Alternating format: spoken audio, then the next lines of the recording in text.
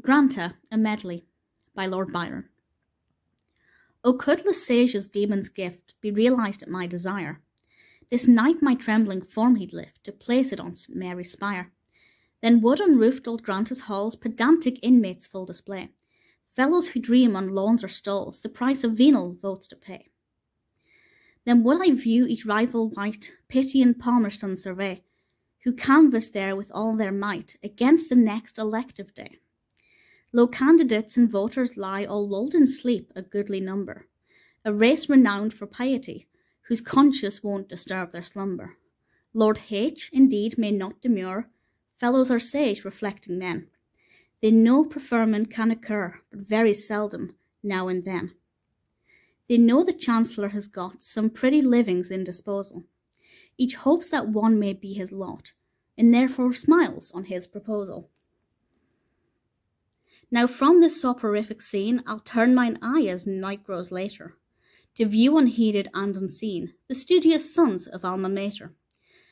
There in apartments small and damp, the candidate for college prizes sits poring by the midnight lamp, goes late to bed, yet early rises.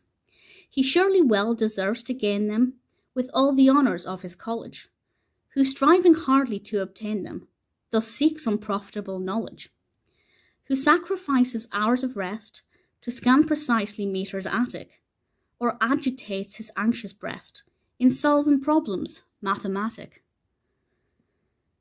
who reads false quantities in seal, or puzzles o'er the deep triangle, deprived of many a wholesome meal, in barbarous Latin doomed to wrangle, renouncing every pleasing page from authors of historic use, preferring to the lettered sage the square of the hypotenuse. Still harmless are these occupations that hurt none but the hapless student, compared with other recreations, which brings together the imprudent, whose daring revels shock the sight, when vice and infamy combine, when drunkenness and dice invite, as every sense is steeped in wine. Not so the Methodistic crew, who plans on reformation lay, in humble attitude they sue, and for the sins of others pray, forgetting that their pride of spirit, their exultation in their trial, detracts most largely from the merit of all their boasted self-denial. 'Tis morn, from these I turn my sight, what scene is this which meets my eye? A numerous crowd, arrayed in white, across the green in numbers fly. Loud rings in air the chapel bell, 'tis hushed, what sounds are these I hear? The organ's soft celestial swell rolls deeply on the listening ear. To this is joined the sacred song, the royal minstrel's hallowed strain, though he who hears the music long will never wish to hear again. Our choir would scarcely be excused, even as a band of raw beginners. All mercy now must be refused to such a set of croaking sinners.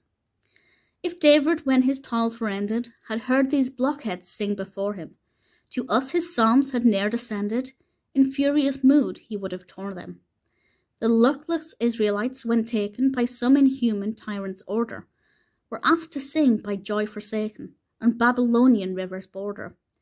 Oh, had they sung in notes like these, inspired by stratagem or fear, they might have set their hearts at ease. The devil a soul has stayed to hear. But if I scribble longer now, the juice a soul will stay to read. My pen is blunt, my ink is low. 'Tis almost time to stop, indeed. Therefore farewell, old Granta spires, no more like Cleophas I fly, no more thy theme my muse inspires. The reader's tired, and so am I.